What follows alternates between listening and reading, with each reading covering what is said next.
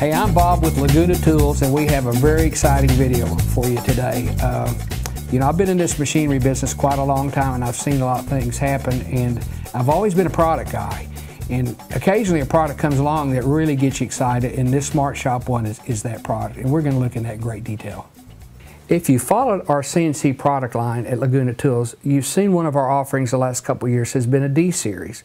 And it's a nested base router, so that means it has a vacuum table, 4-foot by 8-foot table, 4-horsepower spindle, handheld control, so it's really, really easy to use. And we've done really well with it. The people that have purchased the machine liked it, and it's worked well, and it's been real successful. But it didn't quite have the look of the Smart Shops, and so for 2013, we upgraded the D-Series to be one of the Smart Shop machines. Therefore, it shares the same frame design as the Smart Shops, and we'll look at that in a little detail. Okay, this is the new design of the Smart Shop 1 frame. If you notice, it's very similar to the Smart Shop 2. And here's why we did that. If you've watched some of our videos, you know that the Smart Shop machines create unbelievable edge finishes. And I'm talking about straight edges, no chatter, high precision. Well, the reason for that's real simple. This is one piece. This is a one-piece frame. That's what makes that all work. What you see on the screen there is one welded assembly. And it's tubular steel, it's all tied together. That's what makes the machine work. And it's funny, in machine tool design, if you don't have that frame, it doesn't matter what you hang on the rest of it, it doesn't matter. You'll see within this price range, it's real common to see machines that have bolt together frames, lightweight aluminum stuff, really flimsy construction, and they try to stick a brand name spindle on it and say it's a great CNC router. But if you don't do the fundamentals, it doesn't work. Now, to give you an idea, let me show you how this compares to the Smart Shop 2. If you look at them, they're very similar. In fact, from a top view, if you notice, from the front to the back of the table, the structures are very, very similar. Now, the reason the Smart Shop 2 is a little different is because this machine frame that you see here has a tool changer, therefore it has to be longer here, and there has to be a bar that the tool changer rack mounts on. But the rest of the design is the same. So we get exactly the same edge finishes now on the Smart Shop 1 as we do on the Smart Shop 2. Now, so that's how the frames are constructed. Now, let's turn the tabletops on. And you'll notice also, and let's look from the top view, the tabletop designs are identical. So it's our universal table designed for flow through. It has the T-slot feature, all of those things. So the machines basically, the frame designs use the same mechanical engineering concepts. Now that we've looked over some of the engineering design features, let's actually go out and walk around the machine and look at some of those. This is a Laguna Smart Shop 1 CNC. We're really proud of the engineering accomplishments we've achieved when we designed this machine. And we've already looked on the solid model of the design, how this whole base frame is really one welded structure. And we also talked about why we get good edge finishes and good accuracy. Another important component of that is the motion control.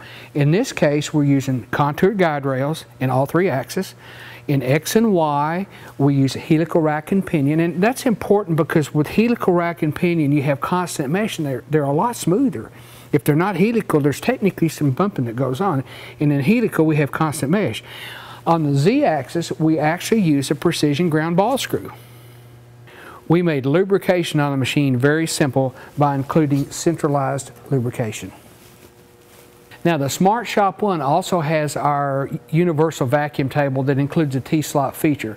So this is what the table looks like, and we put these grooves in here so that you can do special configurations on where you direct vacuum. There's also 6 independent vacuum zones, so you can really do a lot of special setups. And we put the T-slots on here, and people say, why do you do that? I said, well, here's exactly why. Sometimes when you're doing 3D files, they may be 4 or 5 hours long, and you don't want to run a vacuum pump that long. So the T-slot feature allows you to fixture that without having to run your vacuum pump. You know, vacuum table doesn't do any good unless you have a vacuum pump, and so the Smart Shop 1s include these 10 horsepower vacuum pumps. Now, if you notice, I've left this one on the pallet, and that's because we move stuff around a lot here in the studio. But if you notice, it fits really nicely in this space behind the machine, so it doesn't take a lot of extra floor space. Okay, the Smart Shop 1 has a 4 horsepower liquid-cooled electrospindle. And the electric spindle is liquid cooled for a reason, and that is we use these machines sometimes for long cycles. For instance, when you're doing 3D work, 4 or 5 hours is not unusual.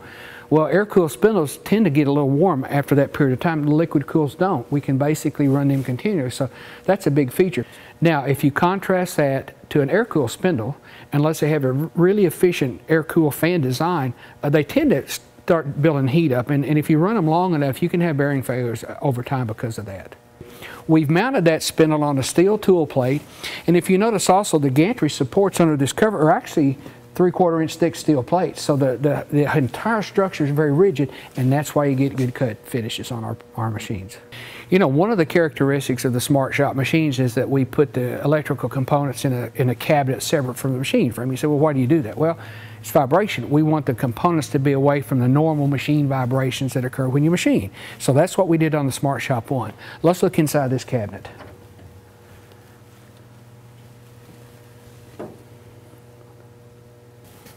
Okay, one of the things that you look for when you're really looking at machinery is should there ever be a problem that you have to diagnose, are the wires numbered or labeled? And if you notice that how neat all the wiring is in the cabinets, we're very careful at Laguna in our assembly factory to make sure that's correct, because you may sometime need to diagnose a component and you need to know where the wire goes. And those numbers correspond to the schematics.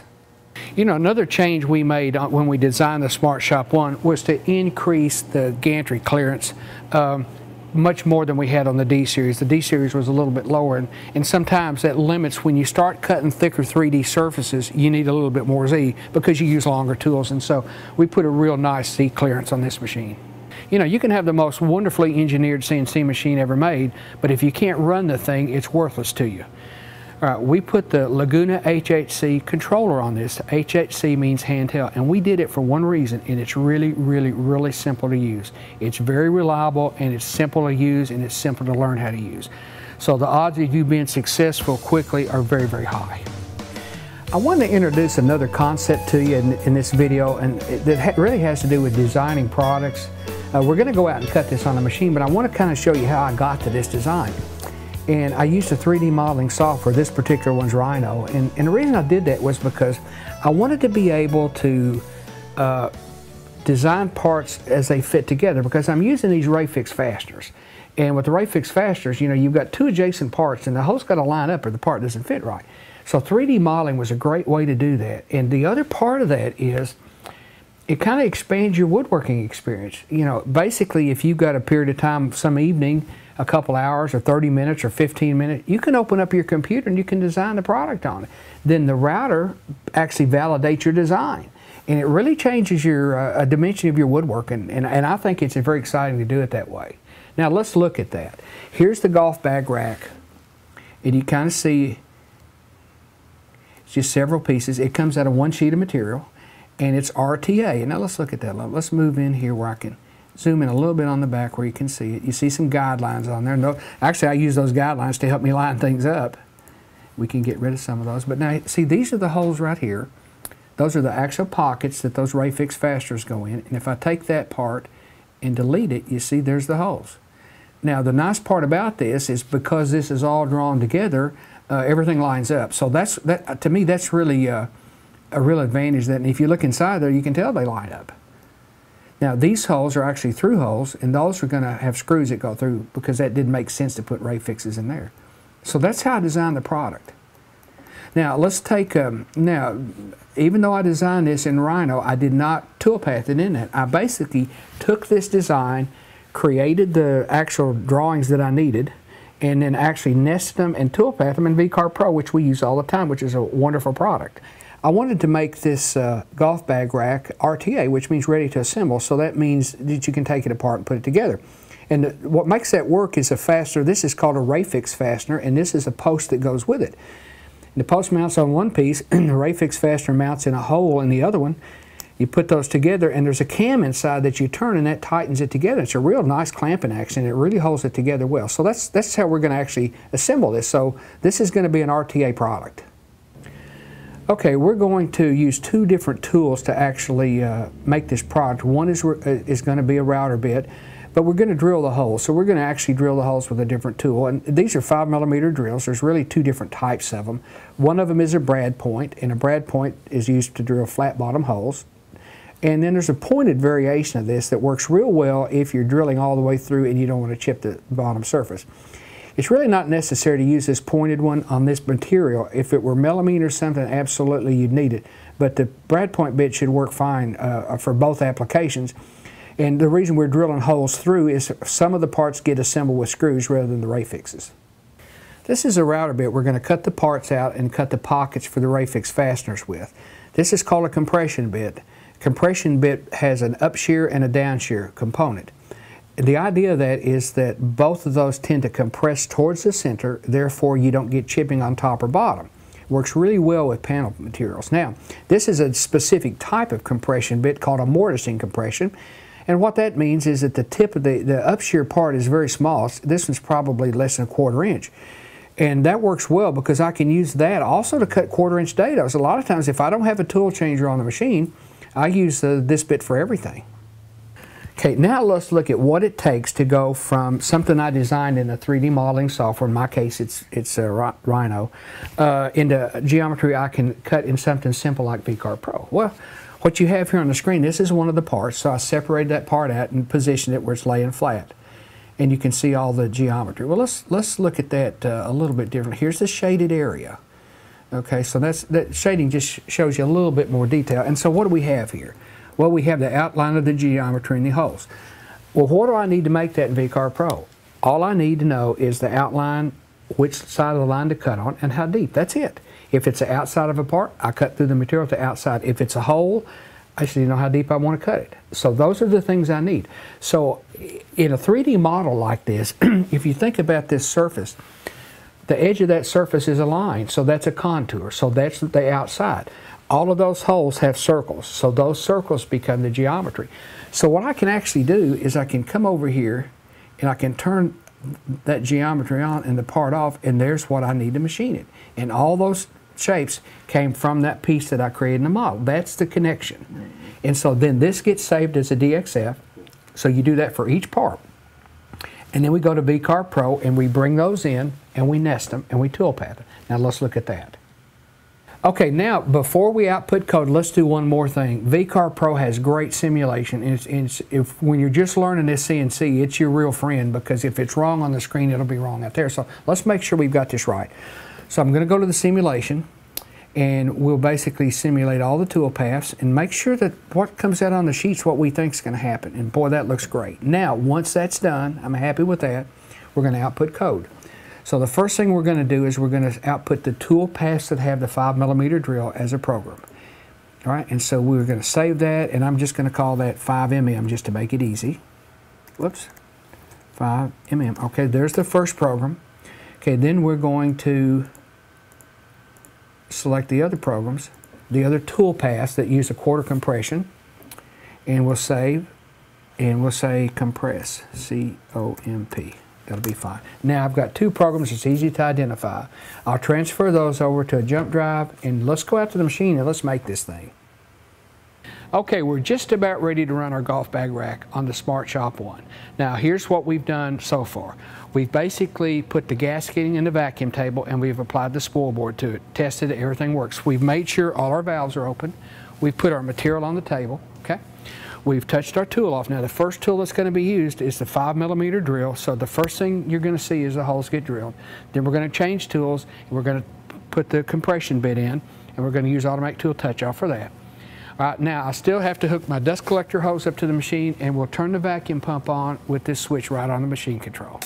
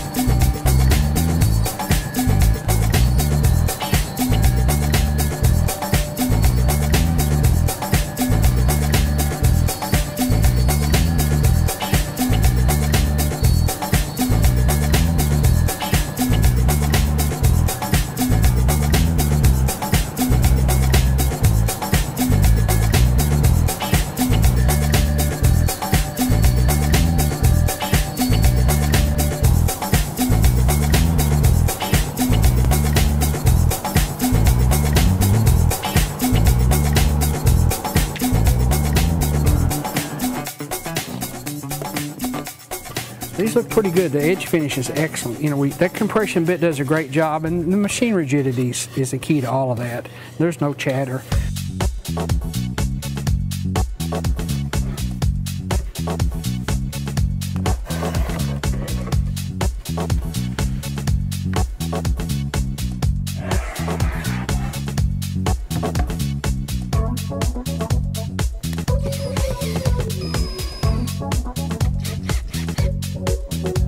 Perfect fit.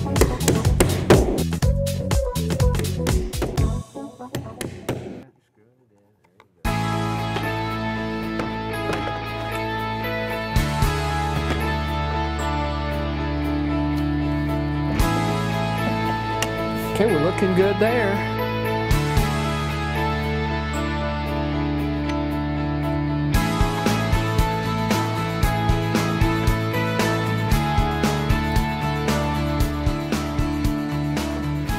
All right, that went together pretty good. We've got the last piece is our adjustable shelf, and it fits in this space right here, and we've got holes for adjustable shelf stops. Well, I hope you enjoyed the video. We tried to accomplish two things here. One was we wanted to share with you one of the most exciting new products that I've seen in a long, long time, and that's the Laguna Smart Shop 1. We were able to take the same engineering that we developed for the Smart Shop 2 and bring into it, and it's a very affordable package, and it's basically an entry-level nested base machine because it has a vacuum table and all that, and it's very affordable. I also wanted to show you an approach to design things in 3D and then convert that into parts that you can cut with VCarve Pro, and that really changes the dimension of how you do woodworking sometimes. If you have any questions, LagunaTools.com. You can call us at 800-234-1976. Thank you for watching.